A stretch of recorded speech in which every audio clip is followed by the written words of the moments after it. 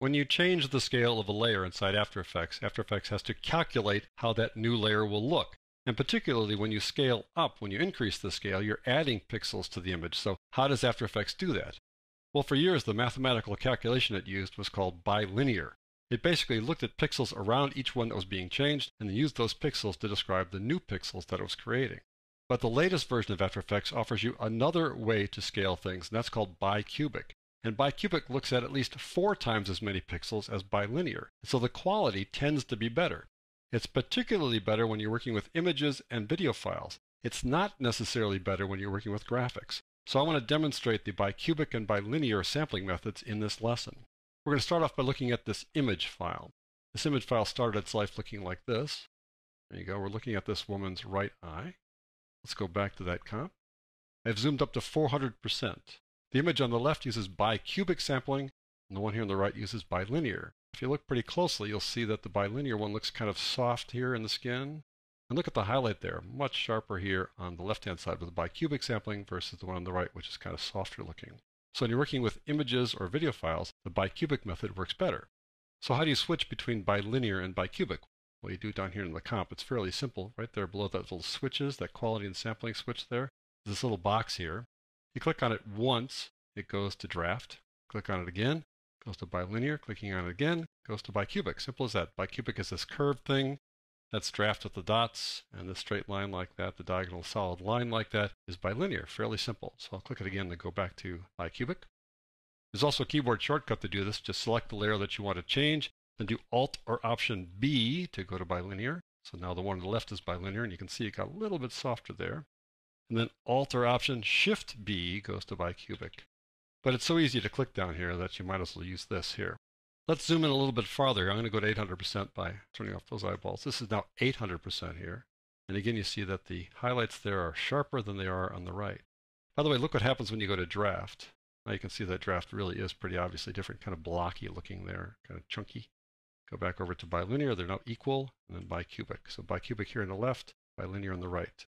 And again, it's pretty sharp right there and kind of softer looking there. So when you're working with images and video files, you're almost always better off using the bicubic method. Let's take a look at some graphics. Take a look at this little tire here. This guy started its life like that. That's how it looked. Now we're zooming way in on it here in this composition.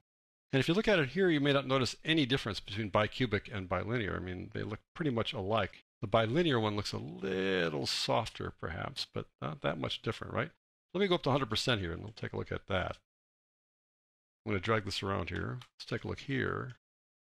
This one on the top is bicubic, and look at the edges there. That's called ringing, and this is what happens when you use bicubic sampling on a graphic. You may not notice it always. I'll zoom back out here. You may not see that here. You may not be obvious, but it's there. And so generally speaking, when you work with graphics, you want to use the bilinear sampling method. I'll zoom in again so you can kind of look at the before and after. Let's go back to 100%. And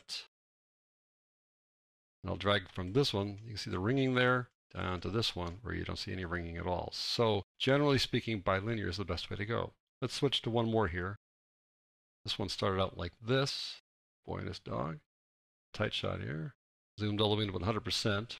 This is now bicubic. You can tell because that little curve there. And you see the kind of ringing again right there. If I click it again to go to the draft mode, you'll see that it's very pixelated and stair-stepped and aliased. But now we'll go to bilinear.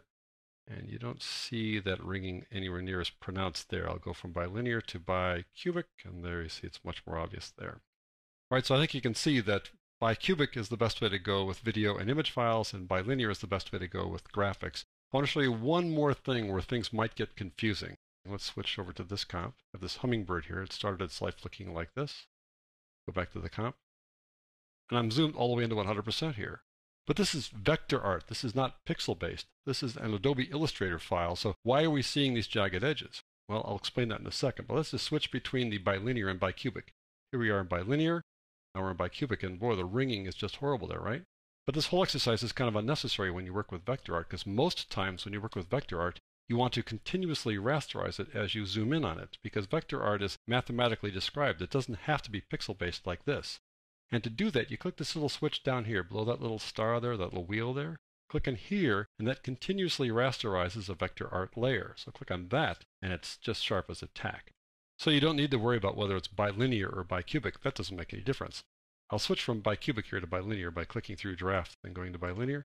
You'll see that it doesn't make any difference whether you use Bilinear or Bicubic because we've got continuously rasterize on here. So when you talk about working with bilinear or bicubic sampling, you're talking about working with pixel-based assets.